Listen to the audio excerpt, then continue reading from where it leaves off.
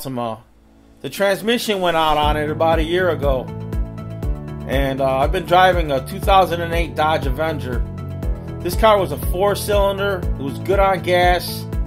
And this car took me everywhere that I needed to go. I was really happy with this car. It was my everything car. You know, it's kind of, you know, for 13 years, it's got its fair share of abuse, you know.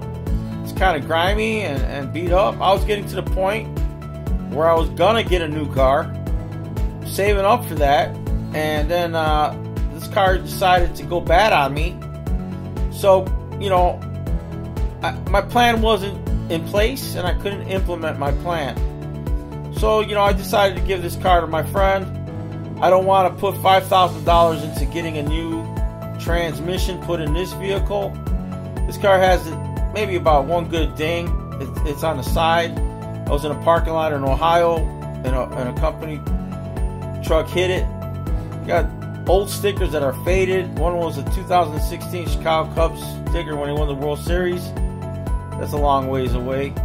So then, you know, my friend gifted me a 2008 Dodge Avenger, and this thing, it's a rust bucket. The top of the car has a big old rust hole in it. You know, where it was leaking before. That got straightened out, but it still got a big old rust hole. The car would fill up with water. I had to drill some holes to release that water. I had a broken windshield. I had to have that changed. I still got a crack in the front. I mean, but it was free. You know, it was a beater with a heater. And as far as things go, I had to get new struts put on this vehicle. Didn't have any struts, and I also had to get the wheel alignment. So that's where the problem came. I had gotten the wheel alignment.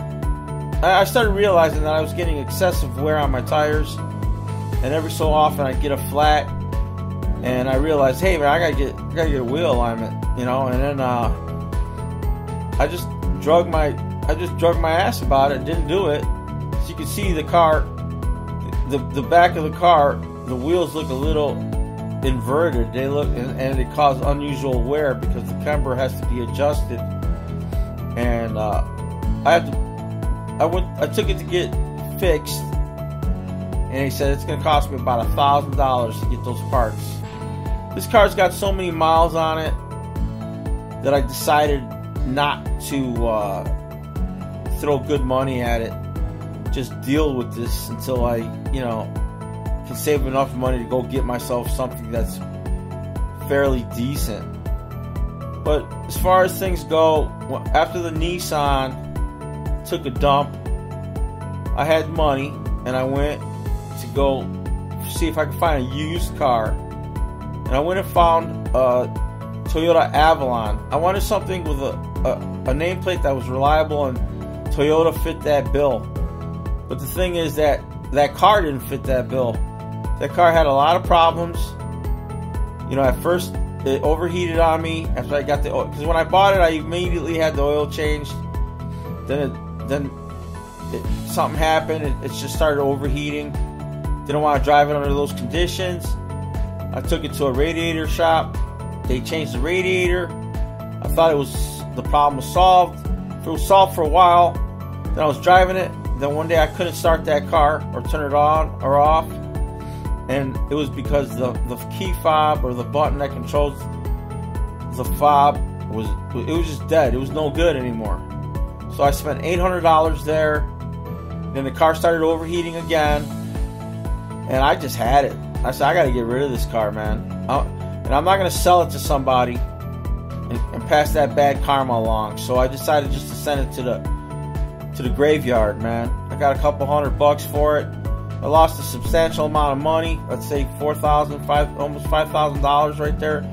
That could have been my money for a real decent vehicle, but you know, I kicked myself in my own ass. So you know, this Nissan that I have, you know, I'm not going to spend the $5,000 on it. I bought rims for the car, new tires.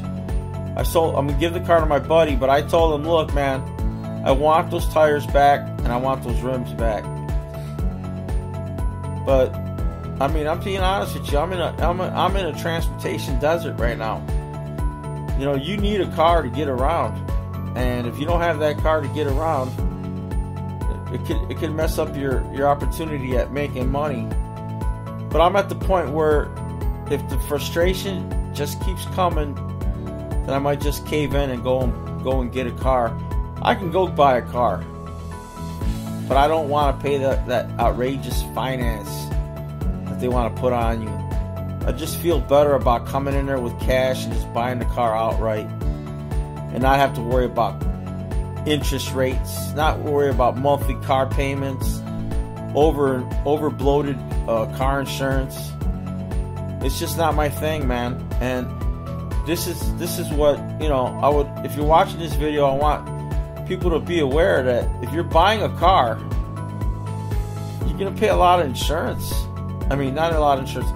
You're gonna pay a lot in finance charges if you're not smart. If you buy it, you know, they want to charge you anywhere from 10 to 12, even 20. It's just outrageous. These lending institutions are out of control, and the only way I know how to combat them is save my money and go buy what I need. But sometimes you're put in a situation where you're gonna have to spend that money, and if you don't spend that money, you're not gonna have a car. And then if you don't have a car, you're not gonna be able to go make some money. So yeah, you know, the car I'm driving right now, it runs. It's not the best car by no means at all, but that car in itself has even made me money, you know. But I just basically wanted to share this video, let people know that, you know,